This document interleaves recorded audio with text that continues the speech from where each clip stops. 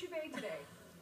Yeah, green thumb, thank you very much, Michelle. But now, Gary, we're going to inject a little bit of color using perennials. And a lot of people don't necessarily think of perennials when injecting color, right?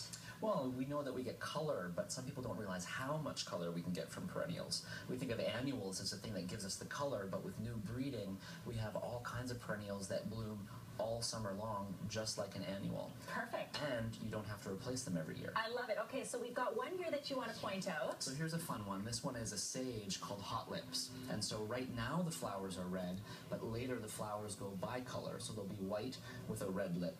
And so this, because of its name and because of the flowers, it's a perennial favorite here at the nursery. So to speak, it actually literally is. And so then here's another one that people will be familiar with because we know this from florist shops. This is Alstroemeria, which we often have in bouquets, but here is a garden variety. This one is dwarf and compact, and as we know with Alstroemerias, the flowers last forever. What do we need to do know when it comes to care of your perennial? Is it different than an annual?